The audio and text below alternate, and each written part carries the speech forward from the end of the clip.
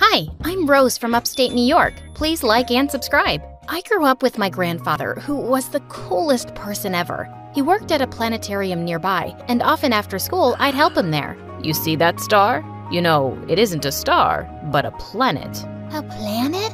It's so shiny. Wow. Growing up, I loved everything about the stars, planets, and space. Pops and I would look at the stars from the big telescope. It was so fun. By the time I was 17, I was the brightest in my class and ready to graduate a year early. One time when I returned from school, I saw Pops talking to some construction workers, and he looked mad. What's happening? These people are trying to tear down the planetarium to build a mall here. No way! Not on my watch. This place was too close to my heart. My best childhood memories were about this place. Just then, I noticed a bulldozer driving toward the building, so I climbed up the huge oak tree in between, and people frantically yelled for the machines to stop. Yo, stop! There's a crazy girl up there.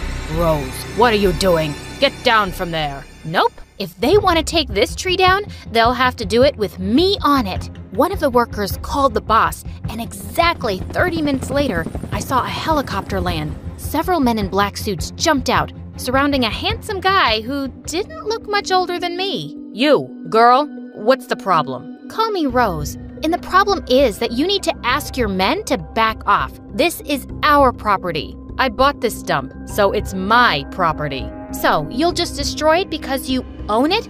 Over my cute body? Do you have any idea who I am? Does it look like I care?